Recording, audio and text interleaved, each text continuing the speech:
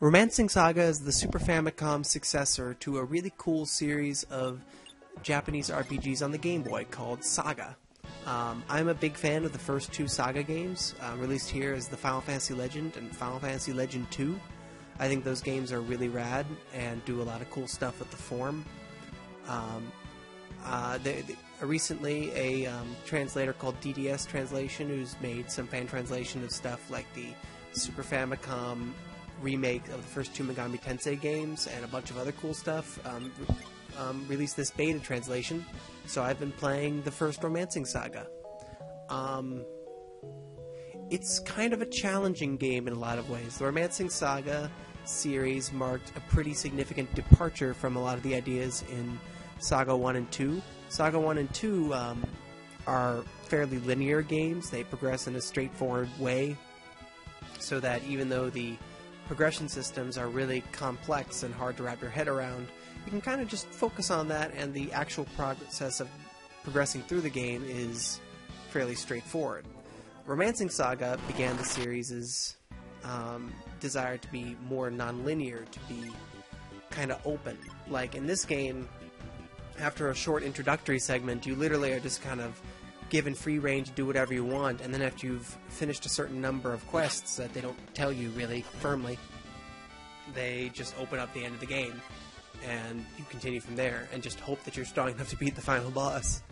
The dungeon crawls are also fairly taxing for a number of reasons. As you can see, I'm actually playing the game now, and the most challenging thing outright about Romancing SaGa is that it's an astoundingly ugly video game. It kind of looks like Final Fantasy V as interpreted by like a mid-tier RPG Maker game. It doesn't really have a firm command of like architecture. It's not so much just that the fidelity of the graphics is kind of funky, it's that the actual architecture of the areas is just doesn't really have a strong command of space, and it's very weird and illogical and ugly a lot of the time. This is the first dungeon that actually has treasure chests. The other dungeons I've fought through have a bunch of dead ends that just they come out of nowhere. You're just supposed to go to the final boss, and then there's nothing else in the entire area, which feels so weird for a Japanese RPG. And also, there are a lot of encounters. As you can see, there are just a ton of monsters in this area. It doesn't have random encounters, but it might as well, just with the sheer number of monsters swarming around you in a given location. I was intending on just leaving all of them in so that you could get the full Romancing SaGa dungeon crawl experience, but the full video wound up being like a half-hour long, so I wound up cutting off all of the actual encounters with monsters that I've already fought once before. So you can see all the different monsters I fight, but you don't have to suffer through the like repeated encounters and everything. Here I'm equipping more weapon energy, and you can get a little hint of the UI in this game and all its kind of oddness. Monsters kind of home in on you, and your party formation is actually very important because you can't attack with swords from outside of the front row, and you can't attack with spears from the back row. There are 3 rows, and bows can attack from all 3, but I don't have any bow users right now. And if you get attacked from anywhere other than the side, from anywhere other than straight on, then your formation gets screwed up like it did just now. So I can't really attack fully until I move people upwards, which takes a full turn. You can also see how the two of the characters I grab here, well, completely different characters in the game, are just recolors of each other's sprites.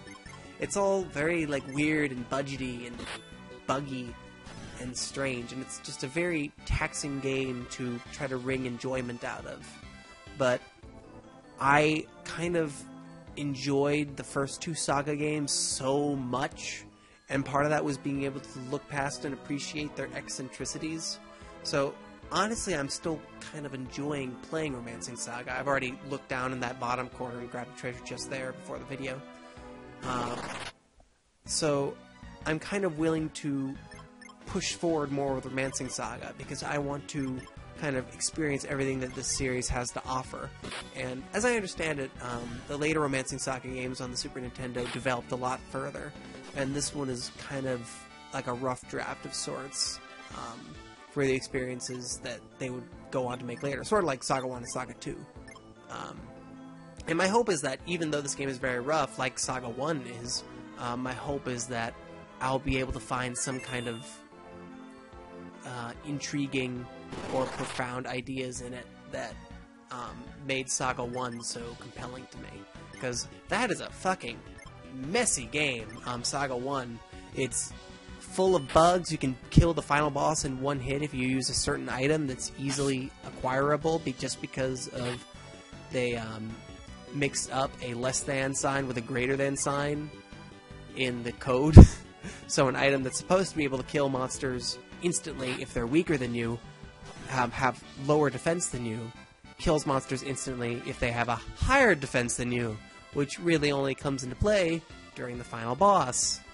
So that's a messy-ass game, and it's pretty ugly, too, in a lot of the same ways as Romancing SaGa. In SaGa 1, there are often, like, it will have, instead of a background tile to populate the floor with, it'll just have white space.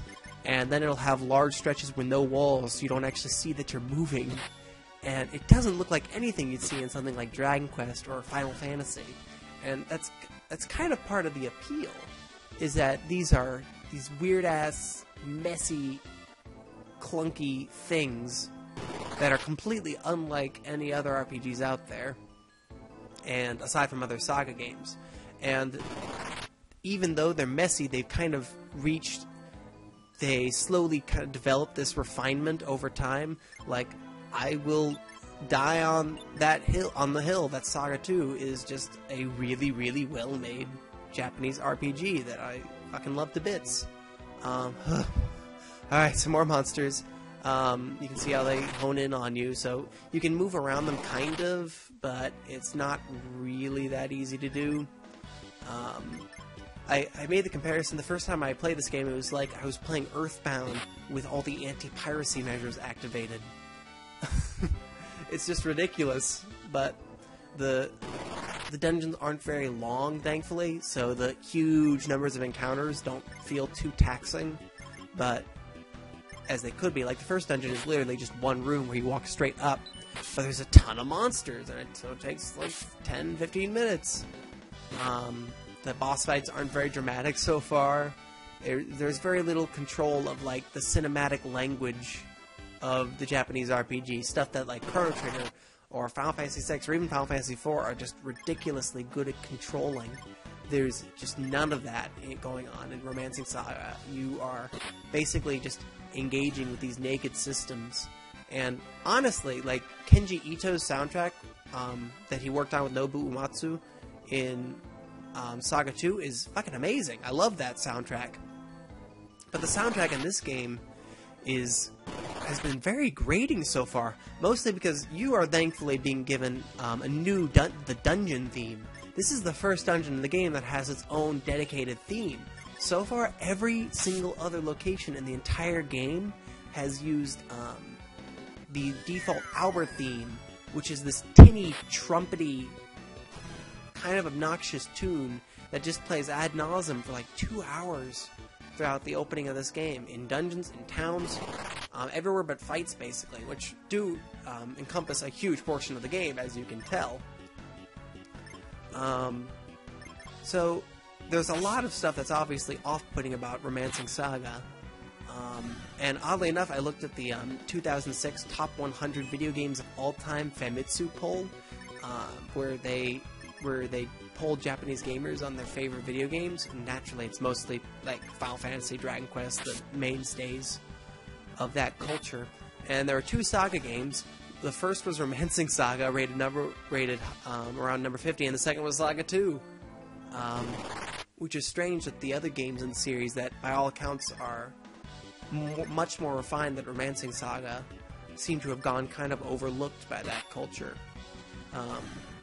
And I'm kind of interested in seeing what they have to offer. I'm really excited about SaGa Frontier, because that game looks really pretty, and it also looks like it has a little more going on as far as like storytelling goes. And okay, it looks like once we get past these monsters, we're kind of clear for a little while, so that's nice.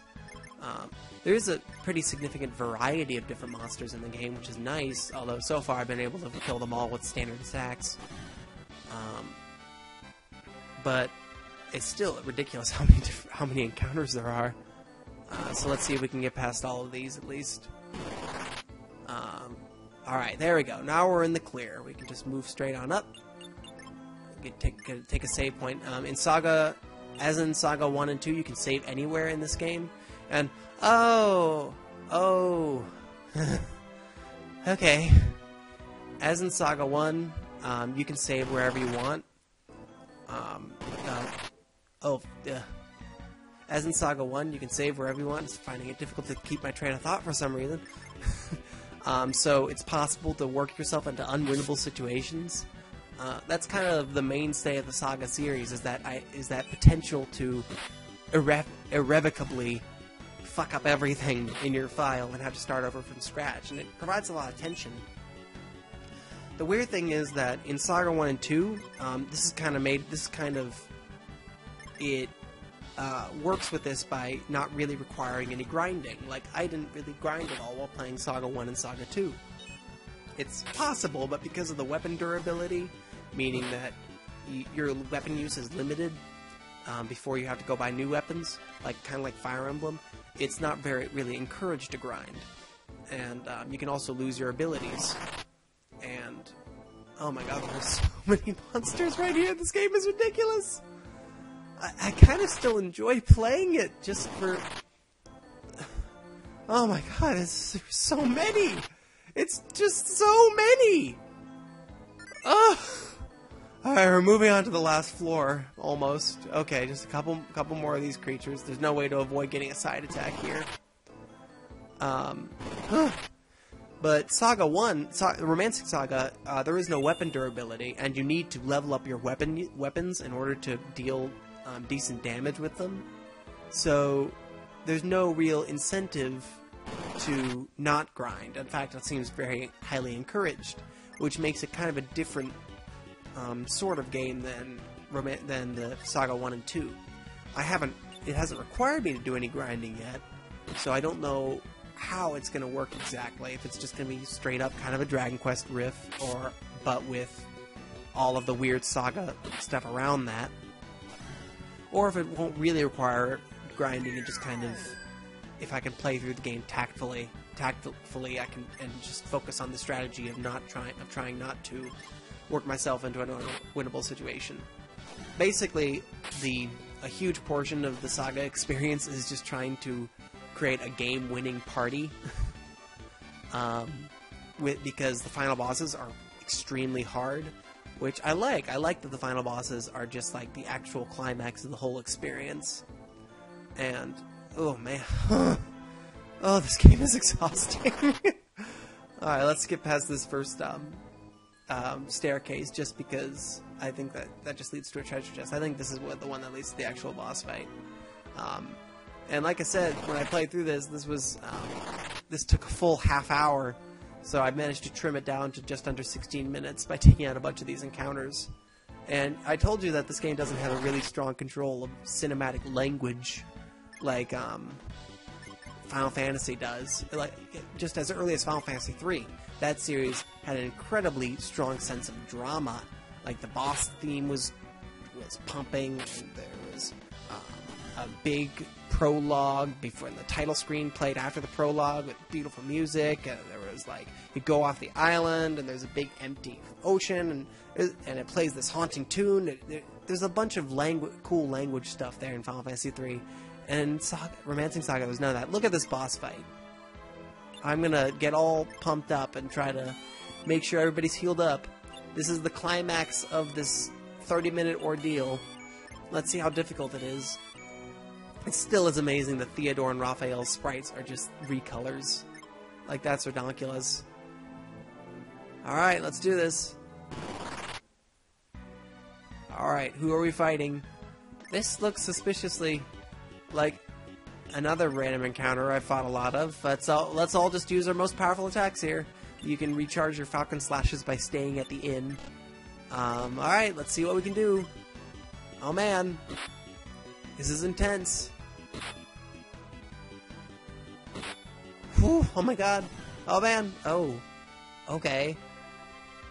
Well, I guess that's the end of the dungeon. Now the only thing left to do is to walk out. So let's go get the treasure up here and save the game. Romancing SaGa is interesting and taxing and weird. And I'm kind of enjoying the hell out of it anyway. We'll see how long that lasts.